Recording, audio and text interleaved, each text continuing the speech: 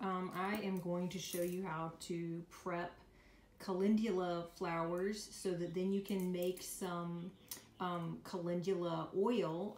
Calendula, they are in the Asteraceae family, so they're in the daisy family, and they are really great for your skin, and so you can make an oil with it, and then you can make balm with it or a lotion with it, or just have an oil that you use that's got it in it, and it's quite good for cuts and scrapes and healing of your skin.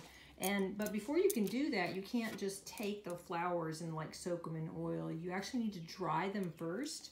And so I am just going to go ahead and pull all the petals off of these so that they can dry. And I've got them on a cookie sheet.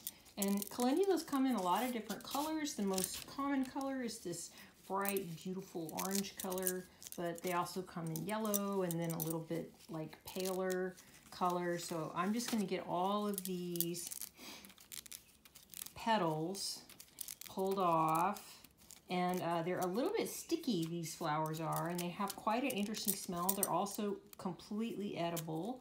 You can put them in your mouth and eat them. They don't have a particularly wonderful, interesting taste, but you can do that. So I'm gonna go ahead and get all these pulled off, and then I can just compost. The heads. I could probably use the heads too if I wanted to. Maybe that'll be an experiment. I'll just dry the heads out and see what all I can do with those. And then once the petals are completely dry, 100% dry, you can take them and then we'll put them in some oil. So I've got them sitting in a nice like thin layer on a cookie sheet, and they're in my hot house so that they can really dry out quickly. They'll probably actually be dry in just like a couple days. You could also do this in the oven, but really it's easier to just put it in a really sunny, warm place and let it do it that way.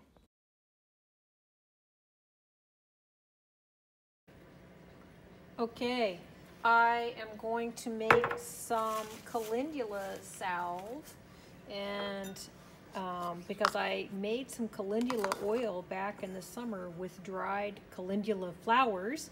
So I am going to put this together with some beeswax and some mango butter, and then I'm going to put probably a little bit of lavender oil in it so that it has a nice smell, because this is just coconut oil with calendula steeped in it.